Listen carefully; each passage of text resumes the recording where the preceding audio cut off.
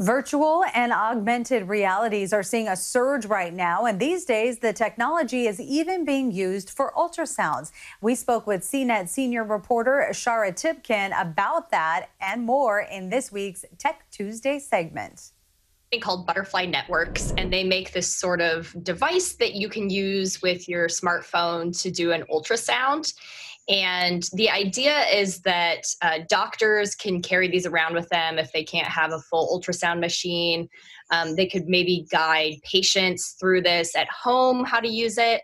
So the idea is this works with Apple's augmented reality feature. So what it does is it gives you 3D directions on how to actually move the ultrasound wand. So you can get things like pregnancy ultrasounds or COVID-19 ways to look at the lungs. This doesn't mean we're all going to be doing our own ultrasounds at home, but it's kind of a nice way for doctors now to kind of supplement telemedicine with something that's a little more high tech, a little more difficult than just kind of a video call. So the FDA has a lot of regulations right now where things that normally you couldn't do are now allowed for emergency uses. So this is something that, it isn't like we would normally be doing this all the time. But it is a really good thing right now when everybody's trying to avoid going to an office and, trying to monitor our health while we're at home. Apple bought this startup called NextVR, and you probably never heard of NextVR, but if you own a VR headset, you might have used its technology. So basically it partners with sports organizations, live events to basically stream these to your VR headset so you feel like you're at an NBA game or at Wimbledon when you're not actually there. So Apple bought them.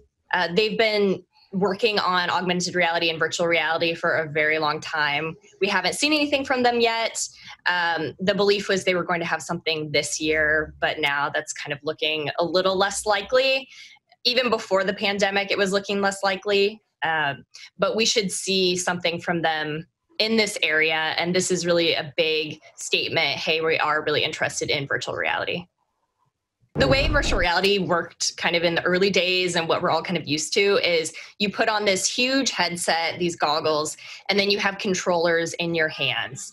I'm not a gamer, and for me, using controllers is always kind of spotty. I'm very inaccurate with them. So the idea is the Oculus, you'd be able to use your hands as the controllers.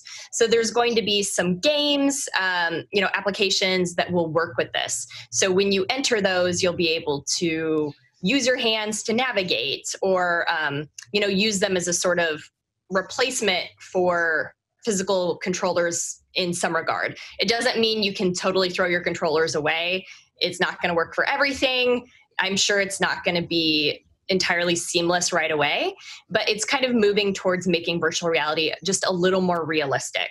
If we're living in this virtual world, interacting in this virtual world, you want to just be using your hands. You want to be acting like a normal person. You don't want to be holding, bulky controllers and, have a large cable tethering you to a computer. So, it's all just trying to make virtual reality more realistic. Virtual reality is one of those things like the Nintendo Switch and gaming, and it's just really kind of seeing a moment right now where a lot of people are buying these and deciding to try them out. We're all sitting at home, so might as well test out a new kind of technology or entertain kids or, whatever it is. But kind of the promise of living in a virtual world, working in a virtual world, that just hasn't really happened. We have not seen that. And if there was ever a time for us to have these sort of virtual workplaces where you could be sitting at a conference table talking to your colleagues and feel like you're actually next to them, it would be now. But we just aren't really there. The headsets are still expensive. They're, still pretty heavy. You don't want to wear them for very long. So there's still quite a few technological hurdles to us really kind of going all in on virtual reality. And, all of the companies who play in this area are working really hard on that and trying to make it so these are lighter, so you can live in this world for more than an hour, but we're just not quite there yet. And CNET joins us every Tuesday right here on CBSN Bay Area for a new Tech Talk with CNET.